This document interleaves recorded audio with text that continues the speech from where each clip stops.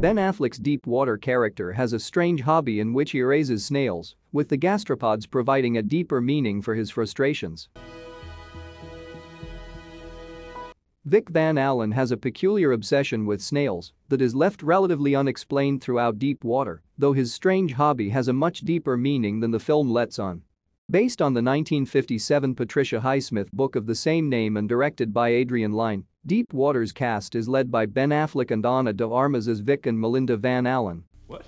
Before you eat them, you have to make sure their intestines are... A couple in a passionless marriage who begin playing dangerous mind games with each other and those who dare to become intertwined in them. Vic's lack of passion in his marriage becomes a significant reason behind Melinda openly seeking affairs with other men, with Vic's main priorities being his daughter and his snails. What are they for? They're not for anything.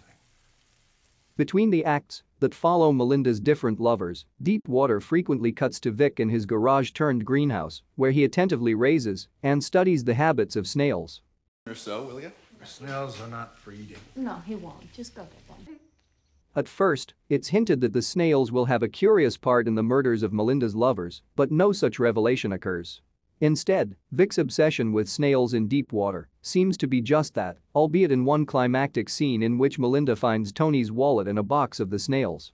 Including the strange snail facts that Vic tells those who come to his home, under the surface of Deep Water's snail scenes is a look into the psyche of the indifferent cuckold-turned-murderer. Hulu's 2022 film Deep Water primarily uses the snails in close-up shots to provide an erotic slimy metaphor for Vic's substitution for sexual passion with his wife, with the gastropods proving that Vic is passionate about something, it's just not his wife. The snails were more prominently featured in Deep Water's 1957 book, which had Vic obsessing over the mating rituals of two particular snails he was raising as stand-ins for his sexless marriage with Melinda. Well, just who dies like that? Accidentally in a swimming pool?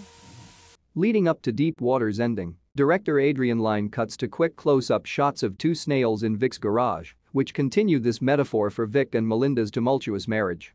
Vic even mentions to Dawn that a snail would climb a 12-foot wall to find its mate because of the smell, thus proving the lengths that one will go to in order to stay with the one they're meant for, even though Vic's 12-foot wall is murdering Melinda's lovers. The snails also serve a purpose in Deep Water by demonstrating that Vic has a long repressed controlling personality. Since he and Melinda's marriage became largely sexless, with Melinda even telling him to go sleep in a different room after a party, Deep Water's snails are a refuge for Vic as a passion that he can completely control. He can't control Ana de Armas' Deep Water character, and no matter how much he tells their friends her affairs are all innocent fun, Hulu's film shows Ben Affleck's controlling character gradually unraveling as he finds his dominance by murdering Melinda's lovers. Oddly enough, the snail scenes are the most sexually charged element of Deep Water, which complements the idea that this is the only aspect of Vic's life in which he has a domineering control, thus giving him the most satisfaction. Did you believe me? No. Good for you. Although the snails didn't come in handy to cover up the murders of Charlie and Tony, their inclusion in Deep Water was utilized fittingly as a representation of Vic's sexual frustrations. In fact, the snails are the only part of Vic's life that he'll vehemently stand up for in public, as proven by when he screams at Tony that the snails are not for eating. Want me to get him? I can get him. No, the snails aren't for eating.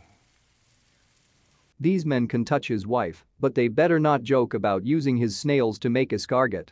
While the negatively reviewed Deep Water may have been lacking the levels of erotica normally expected for an Adrian Lyne film, it's a good thing Disney didn't end up cutting out the snail scenes as they had planned.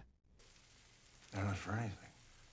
Alongside being the most sexual aspect of Vic's character, Deep Water's snails provide the deepest insight into his psyche as the thriller unfolds the frustrations of his passionless marriage. What? Before you eat them, you have to make sure their intestines are empty, otherwise you'll poison yourself.